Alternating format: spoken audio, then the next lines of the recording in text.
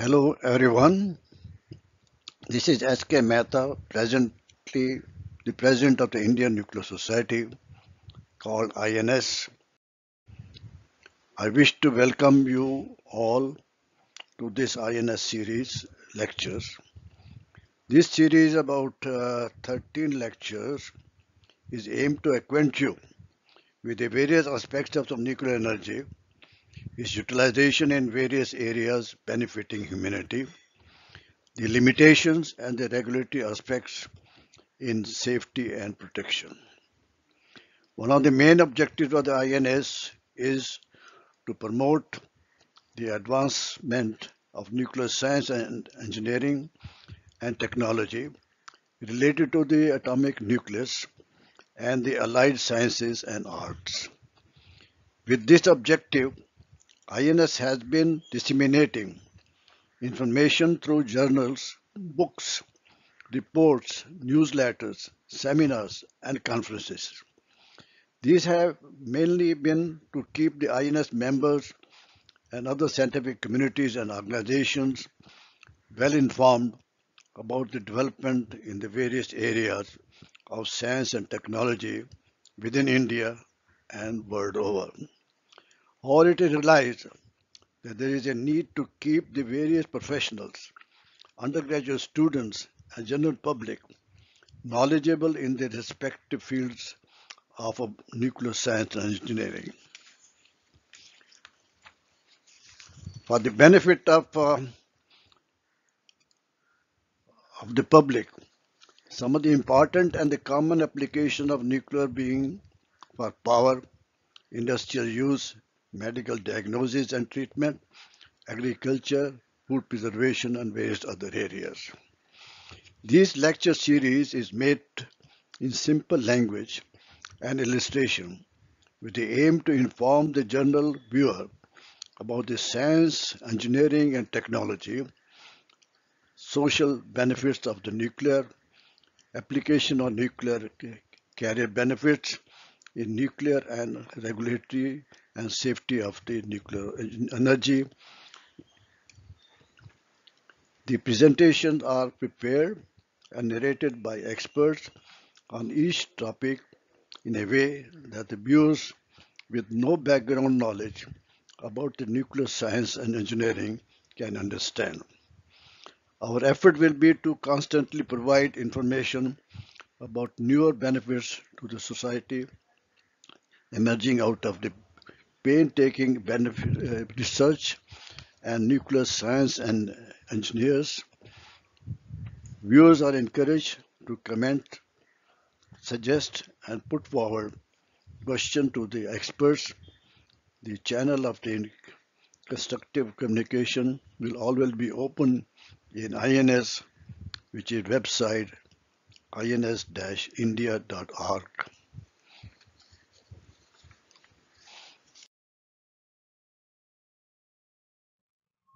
Welcome all to this wonderful lecture series by Indian Nuclear Society. There are 13 lectures on various topics related to nuclear energy and its application to societal benefits. All these lectures will cover different aspects of nuclear energy in sectors like power, medicine, agriculture, and society. It illustrates in simple way the science behind nuclear reactors for all of us. Greetings to all. I am R.S. Vishwakarma, presently working in Radiological Physics and Advisory Division of Bhabha Atomic Research Center, Mumbai. I will be presenting Radiation Protection and Shielding for INS Lecture Series 2022. Radiation safety is very important topic and it is necessary to provide correct information to viewers and general public to counter radiation related phobia and fear.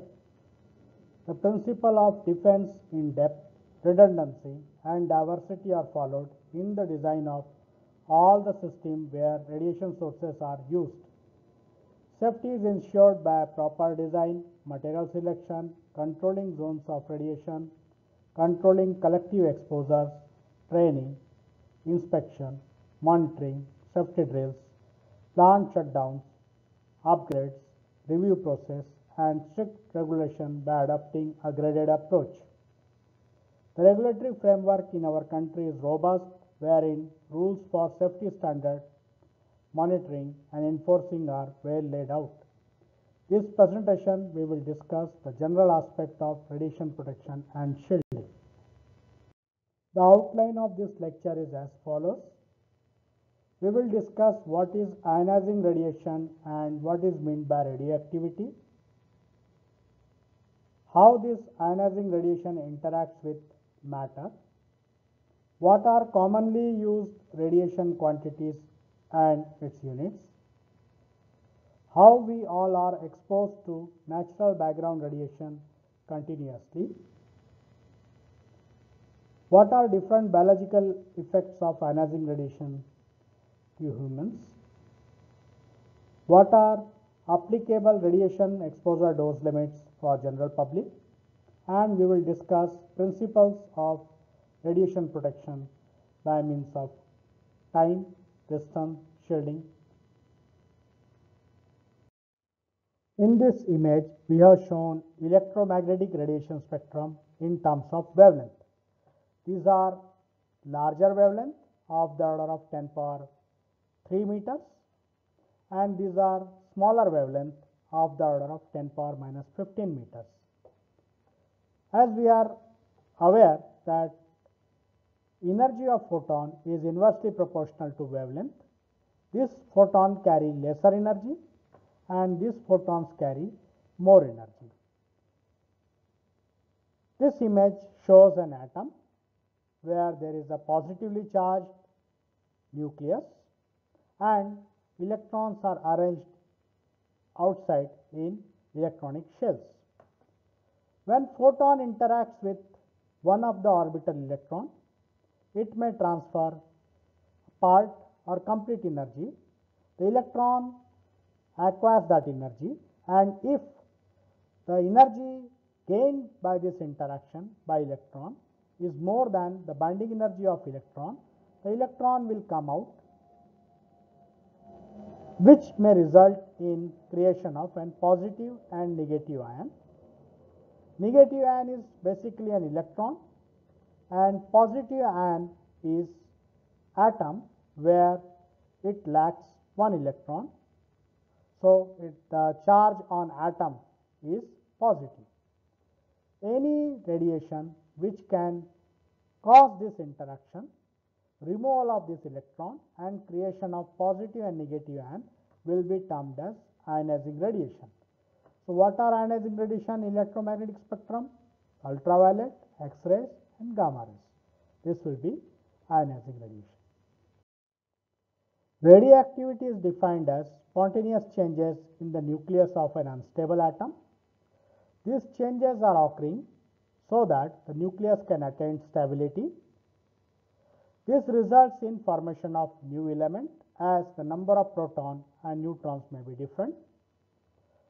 This change is also accompanied by release of energy or particle or both. The rate of decay or number of disintegration per second is defined as activity. The SI unit of activity is becquerel and non-SI unit is Curie. 1 becquerel is equal to 1 change happening in the nucleus per second, that is 1 disintegration per second. The relationship between these two units are as follows. 1 Curie is equal to 3.7 into 10 power 10 becquerel, which can be defined as 1 Curie equal to 37 gigabecquerel, where giga is 10 power 9. A smaller unit of activity is 1 millicurie. Milli is 10 power minus 3 or 1 by 1000 will be equal to 37 megabecquerel, where mega is equal to 10 power 6 or 1 million. Even smaller unit of activity is 1 microcurie, and that can be equated to 37 kilobecquerel. This slide we will discuss interaction of radiation with matter. Let us say the incident particle is photon. The gamma photon interacts with matter and transfers some or all of its energy to the electron, resulting in excitation and ionization of the matter. The energy carried by ejected electron may also cause subsequent secondary ionization of the matter, provided the energy carried by the ejected electron is more than the average energy required for ionization in that medium. For example, the average energy required for ionization of air is about 34 eV. This picture presents the structure of atom. This is a nucleus carrying positive charge, and electrons are orbiting this nucleus. Let us say one photon is incident on this atom. It interacts with this orbital electron, transfer a part of its energy. The electron absorbs the energy and goes to higher orbit as shown here. It is still part of the atom. This process will be termed as excitation of atom. In another case, let us say one more photon is incident on this atom. It interacts with this orbital electron and transfers energy more than the binding energy of this orbital electron. The electron goes out, resulting in creation of negative ion and positive ion. This process will be termed as ionization of atom. The same process can happen if the incident particle is electron or any other charged particle. Energy of ionizing radiation is defined in unit of electron volt. The ionizing radiation has energy of the order of kilo electron volt and above. As this ionizing radiation is depositing some energy in the matter while they interact with matter, the energy imparted per unit mass of matter will be called as absorbed dose. Its unit is gray. The SI unit of absorbed dose is joule per kg. The absorbed dose weighted for biological effect of different types of radiation will be defined as equivalent dose. The quantity is equivalent dose. Its unit is sievert. This is required as different type of radiation causes different types of biological effect in tissue. So equivalent is defined as absorbed dose multiplied by radiation weighting factor. Effective dose. Effective dose is weighted for susceptibility to biological effect of different tissue types. In human, different organ system, different tissue type, the effect will be different for same type of radiation. In order to account for it, effective dose is equivalent dose multiplied by tissue weighting factor. Its unit is sievert. All living beings on earth are exposed continuously to very small amount of ionizing radiation present in the environment. This radiation is always around us, whether we are indoor, outdoor, sleeping or working, eating or traveling. In summary, we are living with radiation. The source of this background radiation are A. Terrestrial origin existing since the creation of Earth. B. Cosmic origin mainly from cosmos and sun. C. Man-made due to human actions. This pie chart shows the contribution of various components in background radiation to which we are all continuously exposed. The natural radiation sources contribute around 82%, of which radon, which is a radioactive gas emitted from soil, rock, construction material, is around 55%. The internally deposited radionuclide contributes 11%.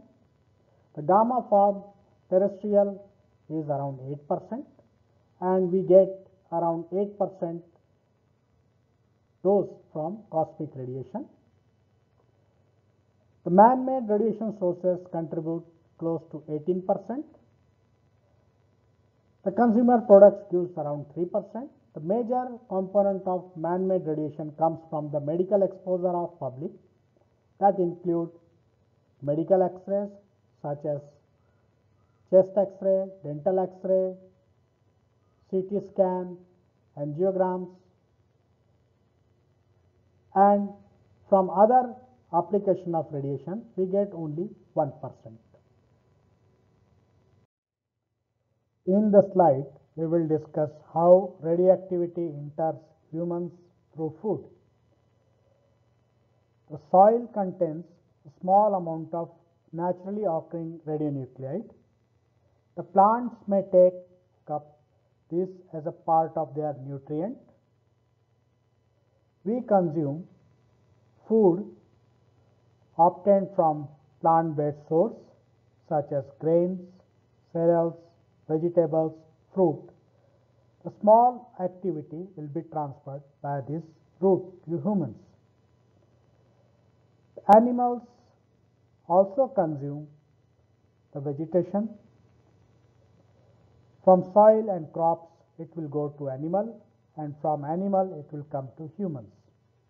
Similarly, the water bodies also contain dissolved mineral and radionuclide. The fish and seafood may uptake this very small amount of radionuclide, and if humans consume fish or seafood, it will come to us.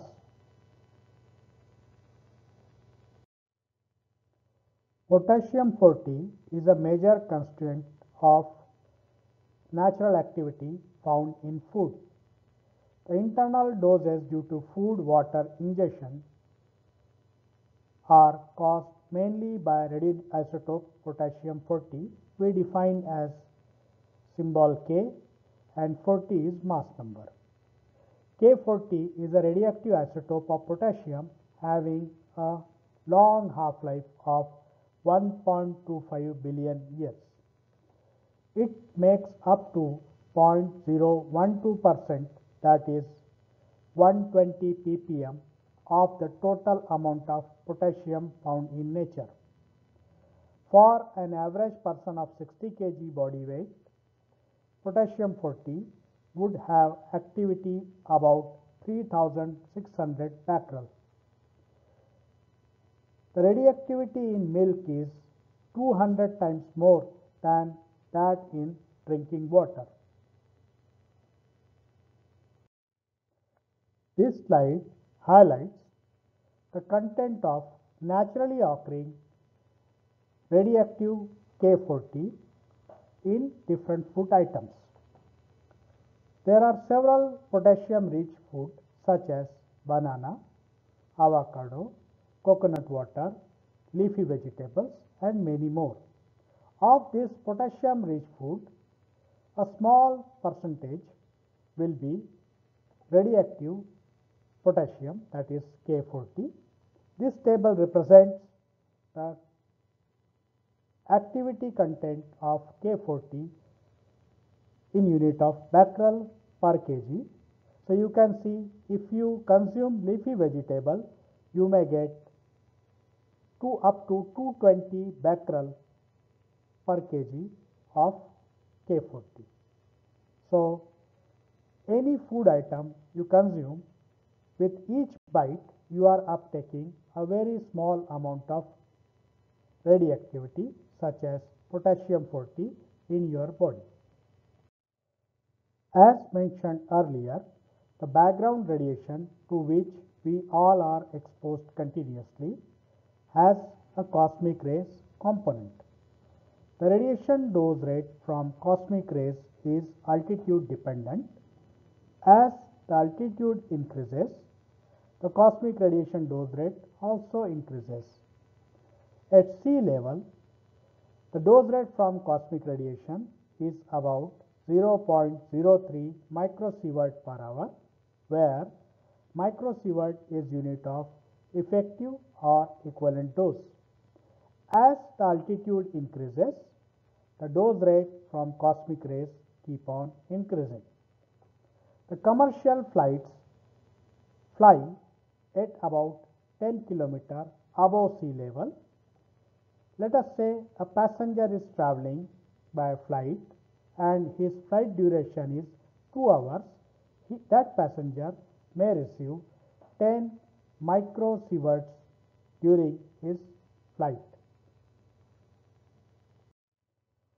Ionizing radiation, when they interact with human tissue, may cause excitation and ionization in tissue, resulting in some biological effect. The biological effects are categorized mainly in two types.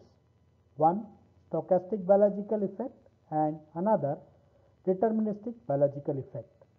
As name suggests, stochastic, these effects are probabilistic in nature, means effect may or may not occur at all. Chances of an effect increases with increase in dose. The deterministic effects are certain in nature. Effect will occur if dose received is more than threshold dose. The threshold dose is different for different biological effects. This effect occurs at high dose received in short time, provided the dose received is more than threshold for that biological effect. The high dose received in short time is called as acute exposure. The severity of deterministic effect increases with the dose. In India, use of radiation sources is regulated by Atomic Energy Regulatory Board, AERB.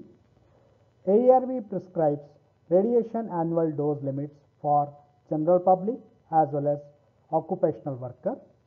These limits are adopted from International Commission on Radiological Protection ICRP Report 103. The effective dose limit for whole body of general public is 1 millisievert in a year. Equivalent dose limit for islands of general public is 15 millisievert in a year. Equivalent dose limit for skin of general public is 50 millisievert in a year. The dose limit prescribed by ARB are for chronic exposure, which means low dose and low dose rate. No significant increase in incidence of stochastic effect has been observed in workers occupationally exposed to radiation. The worker may get exposed to chronic exposure, which is low dose and low dose rate exposure. Detectable biological effects are only found in acute exposure above threshold dose. Acute exposure means high dose in high dose rate. Worldwide average of natural background radiation in a year is 2.4 millisievert. This is a chronic exposure, which means exposure is received in low dose and low dose rate conditions. Annual dose permitted for general public on and above natural background radiation is 1 millisievert. You can see that the annual dose limit for general public is less than half of natural background radiation that all person receives in a year. For acute exposures, means high dose and high dose rate conditions, above 100 millisievert, chromosomal aberration can be detected in exposed person. If the dose received is 100 millisievert via chronic exposure, chromosomal aberration will not be detected. The biological effect for chronic exposure and acute exposures are somewhat different. At very high dose, such as 1000 millisievert, that also acute exposure, radiation sickness appears in exposed person. This chart is illustrative representation of radiation dose limits. The general public dose limit as prescribed by Atomic Energy Regulatory Board is 1 millisievert in a year on and above natural background radiation dose. The natural background radiation dose is 2.4 millisievert per year. These are chronic exposures. If 100 times more exposure is received in a shorter period, the dose received by person will be 100 millisievert. This dose can result in chromosomal aberration, which can be detected by a blood test. A very high dose of 1000 millisievert received through acute exposure can result in radiation sickness in exposed person. You can see the dose limit of general public is quite small as compared to the dose where biological effect can be observed in exposed persons. Radiation protection can be ensured by use of time, distance and shielding principle, trained manpower for handling and application of radiation sources, adhering to safe practice, routine radiation monitoring at installation, compliance with radiation dose limit by means of personal monitoring. It may be noted that use of radiation sources is regulated by Atomic Energy Regulatory Board AERB in India.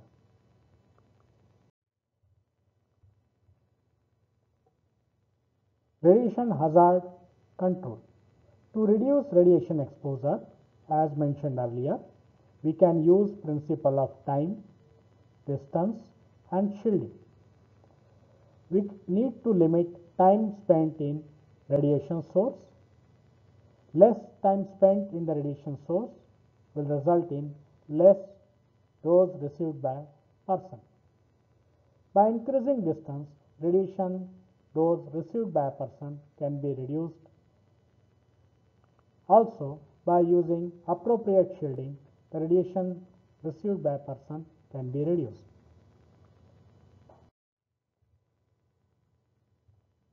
Radiation hazard control by time principle. Less time spent near the source will result in less radiation received by a person. So, dose received will be equal to dose rate from the source multiplied by time spent in the radiation field.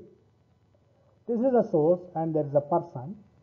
A person who spends 1 hour in the radiation field of 5 microsievert per hour may receive 5 microsievert. Another person spending 2 hours in the field may receive 10 microsievert. Similarly, if a person spends half an hour, he may receive only 2.5 microsievert. Radiation hazard control by means of distance principle. More distance from the source will result in lesser radiation received by a person. Radiation intensity is inversely proportional to square of the distance from the source. Let us say this is a source. We are aware of radiation dose rate at distance d1. Radiation dose rate at distance d2 can be estimated by using this formula.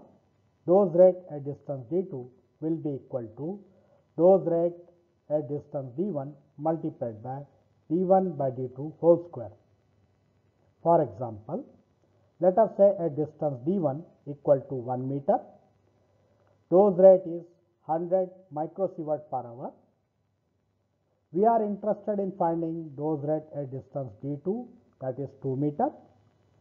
By substituting values in this equation, dose rate at distance d2 will be equal to 100 microsievert per hour multiplied by 1 meter by 2 meter whole square.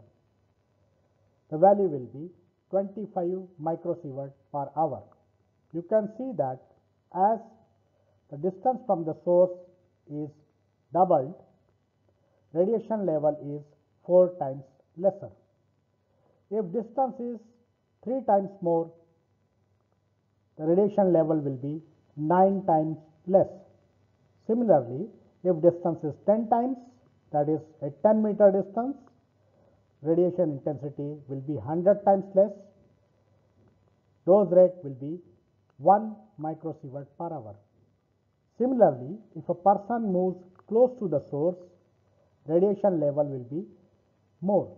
For example, at 50 centimeter, dose rate at 50 centimeter will be equal to 100 microsievert multiplied by 100 cm by 50 cm whole square. Dose rate at 50 centimeter will be 4 times more and will be equal to 400 microsievert per hour. Therefore, it is advisable to maintain as much distance possible from the source. Radiation hazard control by shielding principle. Different types of radiation such as alpha, beta, gamma interacts differently in matter. Alpha can easily stop by piece of paper. For beta, we may require low atomic number shielding such as plastic. Beta can easily stop by steel, plastic. Whereas for gamma radiation, it can travel more distance, and the preferred shielding material for gamma radiation is lead. When ionizing radiation interacts with matter, some of the ionizing radiation will get absorbed and some will get scattered. So we can say materials attenuate the radiation. More shielding will result in lesser radiation transmitted. Alpha particle cause excitation and ionization in matter and lose all their energy that is absorbed even in material of small thickness like paper. For beta particle, they cause excitation, ionization, and they also produce X-rays. X-ray production will be higher in higher atomic number materials such as lead and tungsten. Therefore, low atomic number materials such as plastic and aluminum are best suited for stopping beta particle as X-ray production is not significant. For X-rays and gamma rays, high atomic number materials are required for shielding. High atomic number materials are required as probability of absorption of photon is more in high atomic number material. The high atomic number material are lead having atomic number 82, tungsten having atomic number 74.